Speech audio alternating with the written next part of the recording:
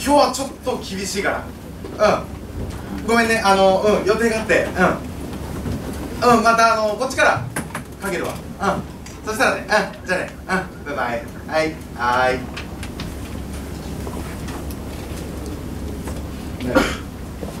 田中。大丈夫。大丈夫。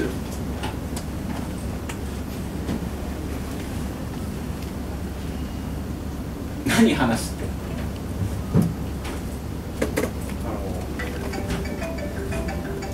いいよ。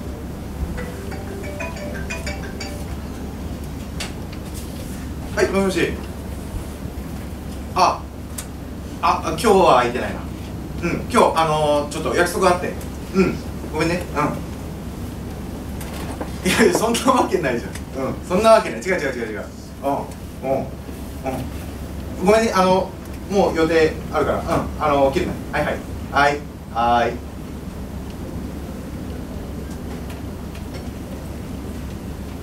誰？近本。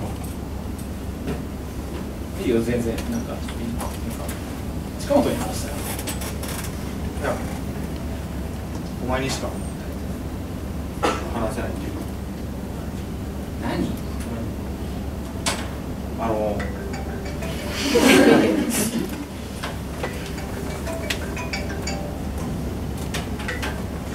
はい、もしもし。ごめん、今日はちょっと厳しいな。約束があるっていうか。ごめんね、こっちからかけ直すから、後で。じゃあね。はい。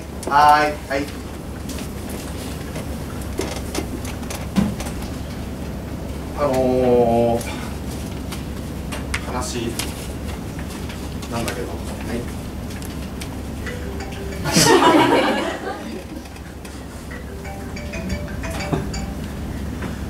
もしもし、今日空いてない。ごめんね、予定あるから。またこっちからかけ直すから。じゃあね。はい。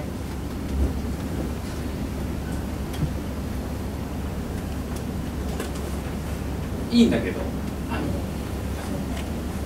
話があるって呼ばれてるから、なんか電源切る。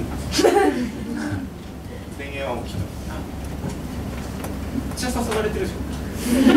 俺じゃないよ。ダメって言ってさ、ちょっとなんか待ってますって、待ってるよすごいっていうのだけちょっと分かってほしかったかな。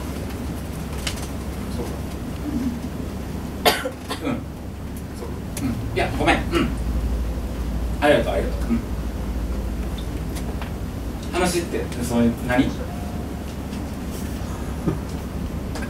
お前さ、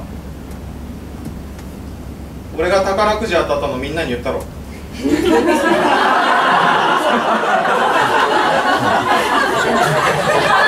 りやまないんだよね、電話が。友達から全員からかかってくるし、友達かなっていう人からもかかってくる。それでみんなみんな腹減ってる。みんな怒ってって言ってくんの。ねえ、言った？言ってないよ。言ったみたいに聞こえてるかもしれないけど、言ったのに言ってないって言ってるように聞こえてるかもしれないけど、言ってない。お前、ちょっと待って。俺信じてたんだよ。お前だから言ったんだよ。じゃあ本当に言ってない。本当に言ってないって嘘じゃんか。ちょっと落ち着いて。なんでお前にしか言ってないのよ。本当に言って見て。言ってない。本当にお前しか言ってないのマジで。言って。俺は言ってない。言ってない。なんで本当に見て。本当に言ってない。だから言ってたら怖いでしょ。怖いよ。言ってない。お前しかありえないもん。なんで言ったの？言ってない。こんなに言ってて言ってたら怖いだろ。他にないの？言ってない以外にさ。言ってない。だからこれ以外ないと言ったらお前が本当に俺にしか言ってないんだったら、それは俺だろうけど、それは違う。俺にしか言ってないんだったら俺だろうけどみたいなもんじゃん。言ったみたいなもんじゃん。言ってない。なんなのそれさっきから。ちょっと見ろよ。言ってないって言うだけ。言ってないって言うだけに。俺にしか言ってないのか。家族とかには言ってないの。母ちゃんには言ったけど。言ってるじゃん。いや違う、お前友達からかかってきてんだよ。お前と母ちゃん、この二択お前だろ。絶対お前じゃん。なんで母ちゃんを疑うの？友達からかかってきてんのに。母ちゃんと俺の二択で言ってないって言ってる俺やばいだろなあ。だからさっきからずっとやばいんだよ。なあ、なんでだよ。あ、もうやばいよ。やばいやばいね。下いっぱい来てんの。やばいでしょ。言ってない。お前から言ってほしかった。本当はごめん言っちゃったって。確認しろよ。田中にでも近本にでも。それだけは俺やりたくなかったよ。確認取るのだけは。いいよ。お前の口から聞いた。怖いだろ。怖いよさっきから。聞いてみろって言ってんなら怖いだろなあ。行けよ行け。どうかしちゃったよ。聞くよじゃあ。いいよ聞け。聞くよ。うん。いいよ。お前の口から聞きたかった俺は。言ってない。言ってない。俺の口から出てくるのは言ってないだけ。もうかけた。逃げんなよ。逃げないです。あ、もしもし田中。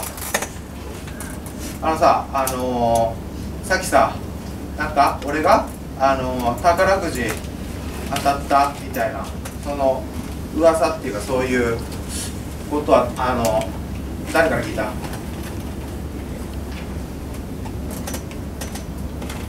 や本当のこと言って。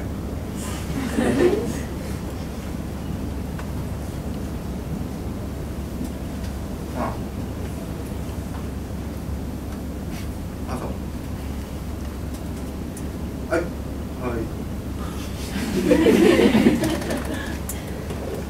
なんて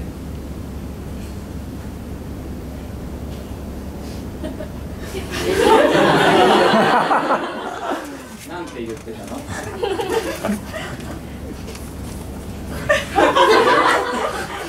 なんて言ってたの？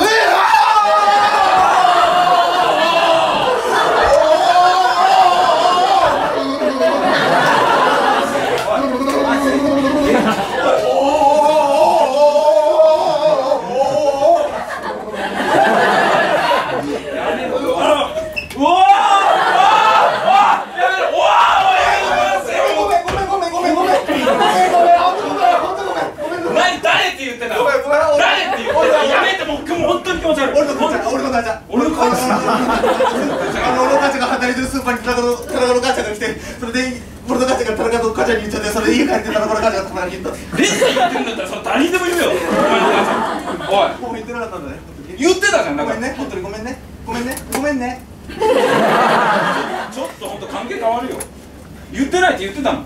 あそこで信じてたらよかった。俺はこうなるって分かってたけど。いやでも俺の気持ちも分かるくない。いや分かるけど、もし万が一俺じゃなかった時のこと考えて聞いた方がよかった。本当にお前の口から言ってほしかったとか、もう本当に怒る気満々で、なんでこんな公園呼び出したの？本当なんかボコボコにするね。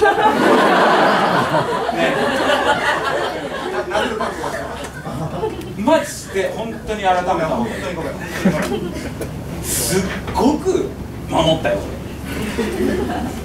俺。あ、そうだ、俺お前とそれからそれ聞いた後に友達と会った時に、そう今ちょっとダメだこれずっとやってたの。わかるか？今お前の話はすごく入る。最初からそうしてほしかった。マジでちょっとごめん本当に俺が何したら許してくれるかな。いくら残ってる？そのいくら残ってる？やっぱ丸々残ってる。全部貯金してるから。じゃあ分かった。G ショック買って。